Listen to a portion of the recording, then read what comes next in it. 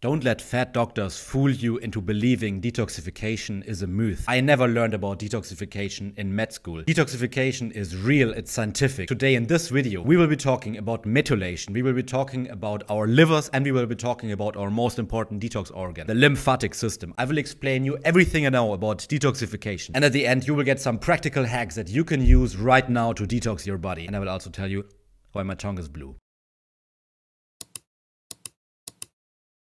The content presented here is all fake news. So let's get right into all the hustle. Chapter number 1, the science of detoxification. Why should you even care about detoxification? Why am I so obsessed with the topic of detoxification? Let me give you a quick story. 10 years ago, I was in med school and I knew that detoxification was a scam. I just thought, okay, everybody around us is doing bullshit with detox. There's these detox tea by the Kardashians and everybody is saying detox is a scam. So okay, then detox is a scam. I just believed that narrative. But our body, it has detox systems. We have different phases of detoxification that we are using every single day. And it doesn't end at the liver or the kidney. We have so much more to detoxification. If you understand these basics, then you will understand that it's true, real, and really necessary these days. Just let me ask you this question. What do you think why in the last 70 years our rate of chronic diseases skyrocketed by over 700%? We went from 10% of people being chronically sick to over 70% of people being chronically sick. Something in there happened. In my hypothesis, it's the toxins. It's the toxins everywhere. I will not fearmonger you and talk to you about all the toxins that are hidden everywhere today. I will just make you understand how your body works so you can take better care of yourself. So in med school, we learned that there's 2 phases of detoxification. Phase 1 and phase 2. But before that, understand how we get toxins into our body. One of the ways is with our skin. Our skin is our biggest organ. Even when I got these tattoos, that's when I got heavy metals into my body. When I'm drinking this cup of coffee, then I'm getting microplastics and mold into my body. Maybe if there's a good coffee, then I won't get it. Number 1, dad. Isn't that cute? So that's one way.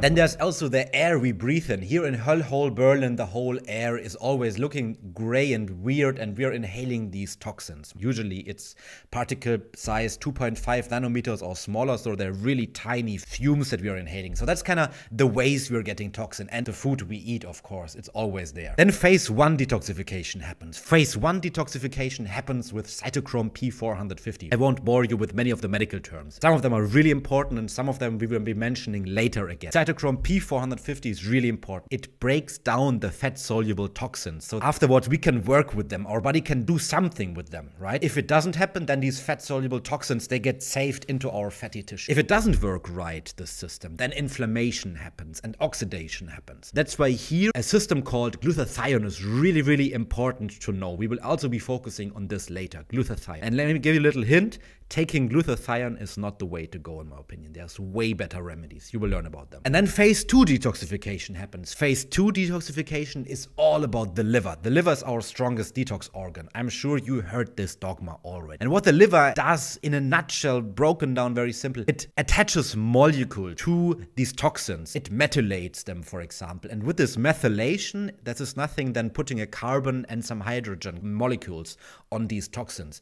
And this way, then they can be processed and excreted through our body. And then detoxification ends when we get rid of the toxins, right? Either we pee them out, we poop them out, or we exhale them through our mouth and through our air. That's pretty much the main ways you know. And if it doesn't work right, then maybe these toxins get saved. There's heavy metals in our brains, there's parasites that stay in our gut, there's toxins, fat-soluble ones that stay in our fat cells, and there's microplastics that are just adhering to our atheromes. There's a new study, by the way, recently that showed that 50% of atheromes, of plaque structures in our vessels, it's actually filled with microplastics. So there will be a lot of things going on with the microplastics in the next year. Stay tuned for that. That's pretty much the basics of detoxification, of how it works in our body. Additionally, there's a lot of systems that are involved with the whole detox process. You have our lymphatic system, for example. Our lymphatic system, it consists of over 600 lymph nodes.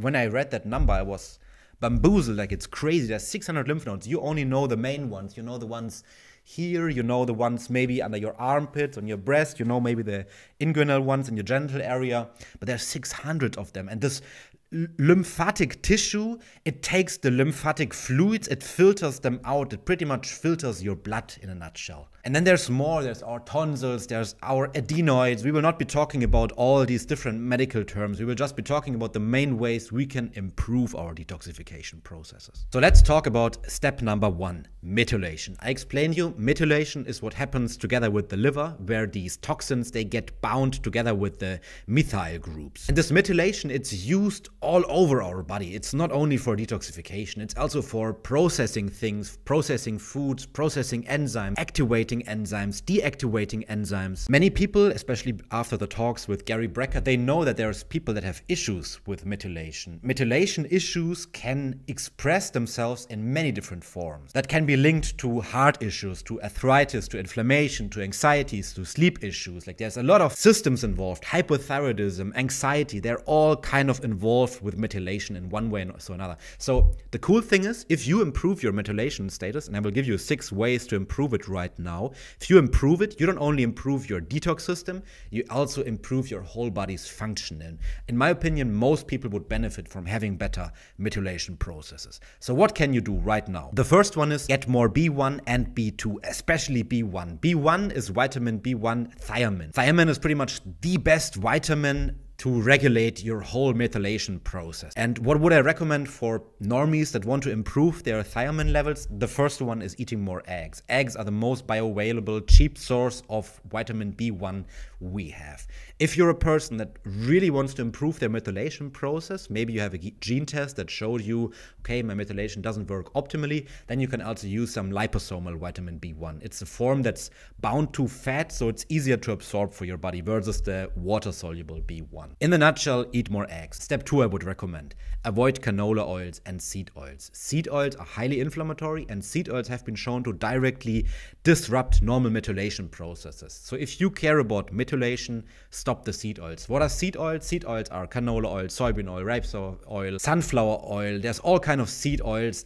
You will notice them by them having pretty much no flavor because they bleach them. Otherwise, they would taste completely rancid. You need to realize 1 tablespoon of seed oils is over 10,000 seeds of that seed oil, right? So there's 10,000 sunflower seeds in that 1 tablespoon of seed oil. Seed oils are just no bueno. I have other videos on that. Just cut them out. The third step is eating more raw carrots. Carrots are able to bind excessive estrogens in our body. Excessive estrogens, that could also be xenoestrogens or estrogens from the environment, from the microplastics, from the perfumes, from the fragrances.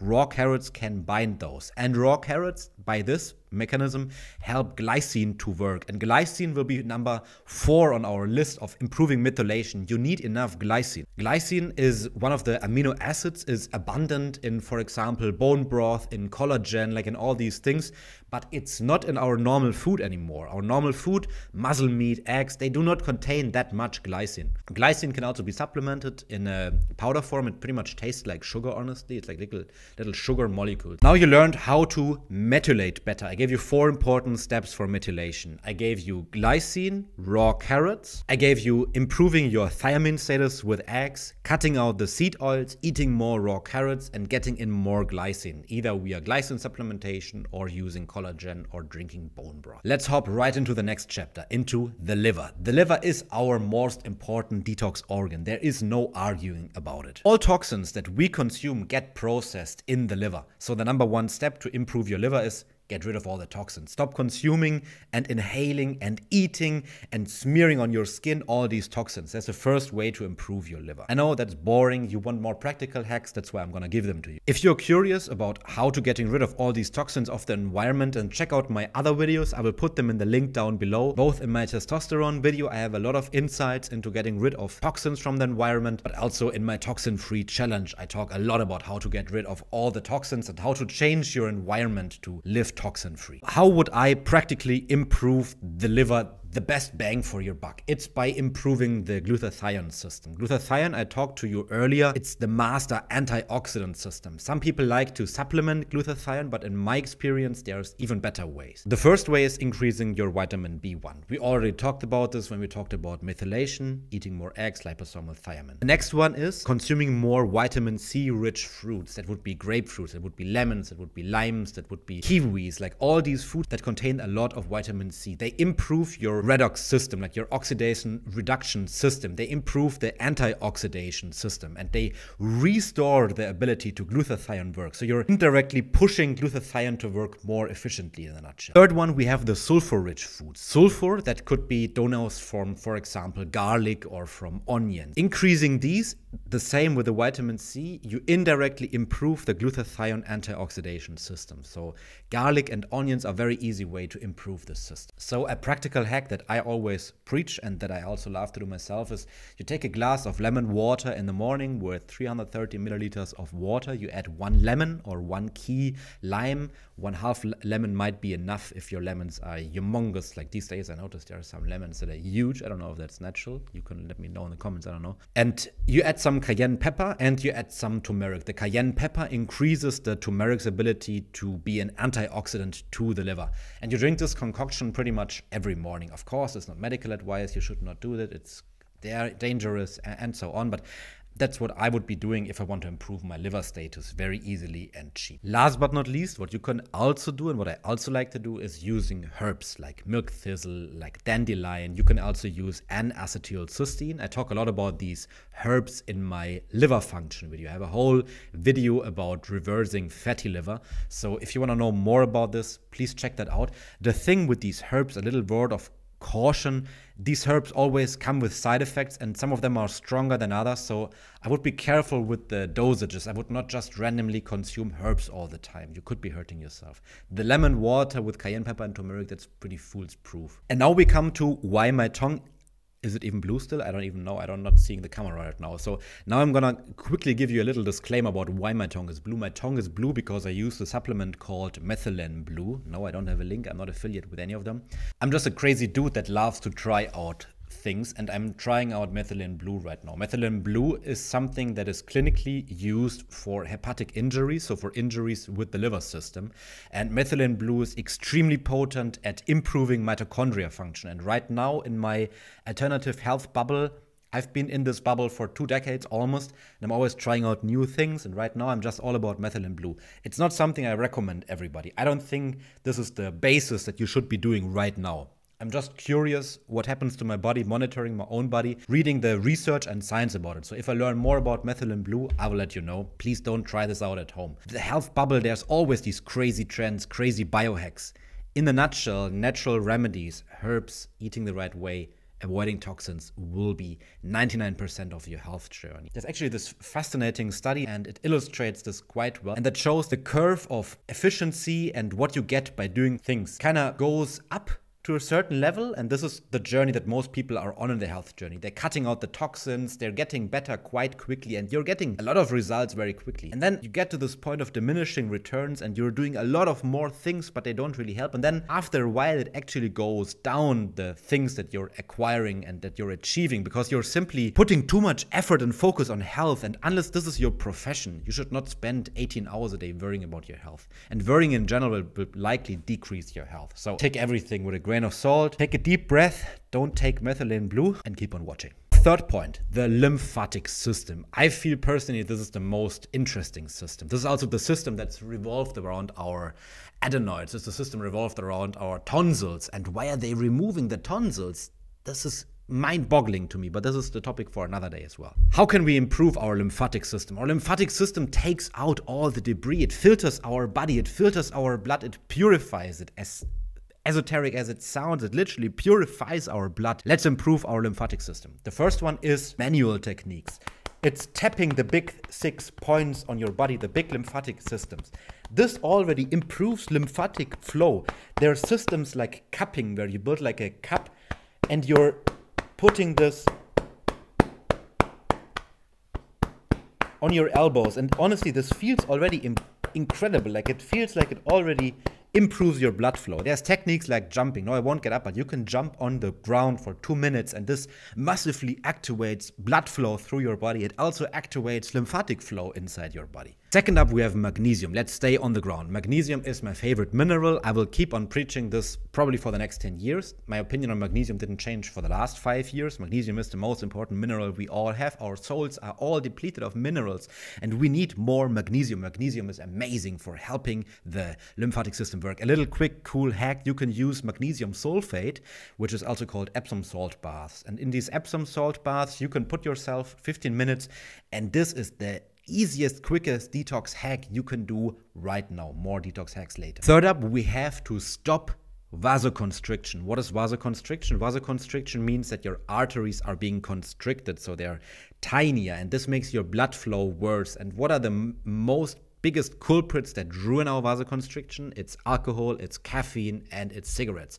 So these three things, or even nicotine, these three things you need to reduce as much as possible to improve your blood flow. On the other hand, if you're eating more watermelon, which has L-citrulline, then you can directly increase vasodilation, which is the opposite of vasoconstriction. So you increase blood flow. Last but not least, hydrate yourself. Hydrating yourself does not mean drinking 5 liters of water. Hydrating yourself means drinking good water, so filtered tap water or spring water optimally, with some minerals. You can add some sea salt, some Celtic salt, whatever. What these minerals do is they open up the osmosis channels so this water can literally go inside your organs. It can go inside your muscle. It can go inside your tissue where you want the water. If you do not do this, then the water will not hydrate you. Don't you know these people that are drinking 5 liters of water, pissing out 6 liters of water, and always feel dehydrated? Don't be one of those people.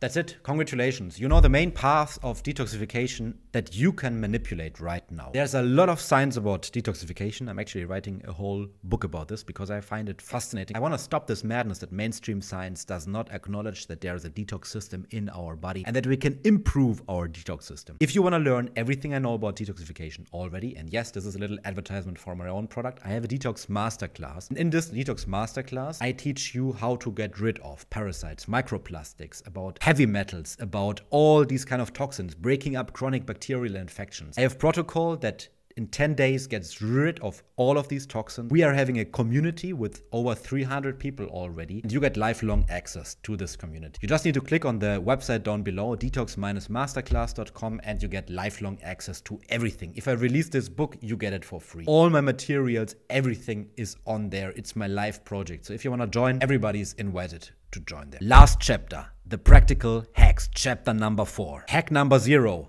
the sauna. If you know me, you know I love the sauna. The sauna is the best detox hack you can use. The sauna makes you live longer. Yes, I can say this with medical accuracy. The sauna reduces your chance of cardiometabolic diseases, of Alzheimer's disease, of all kind of neurodegenerative diseases, and it also pulls out heavy metals out of your skin.